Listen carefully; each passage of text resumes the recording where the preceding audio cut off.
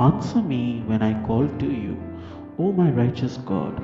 Give me relief from my distress. Be merciful to me and hear my prayer. Psalms chapter 4, verse 1. Thoughts on today's verse.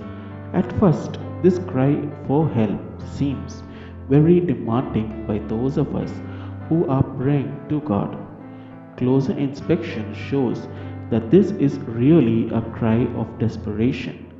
Give me relief from my distress. Be merciful to me and hear my prayer. Have you been there? I surely have, and I regularly hear from folks who are there right now. But, dear friend in Jesus, read how this whole psalm. What is the secret to surviving a long agony? I believe three things are important, and they are found in this psalm. The first one, honesty in prayer life with God. The second, confidence that God hears and cares even when our prayers sizzle with pain and frustration. Third, genuine praise for God that is included in our prayers even when things seem bleak. Others oppose us and God feels distant.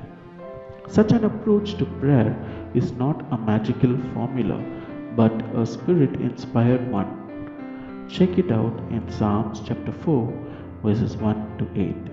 My prayer, O God, please hear our cries for relief and the relief of all who are in agony from their burdens and suffering because of their faith.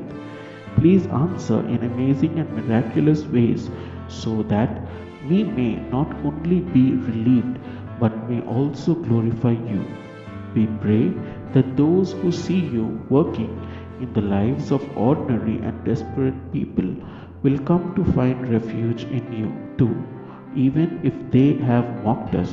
Please, dear Lord, don't let those who mock your people and seek false gods triumph over those seeking to honor you.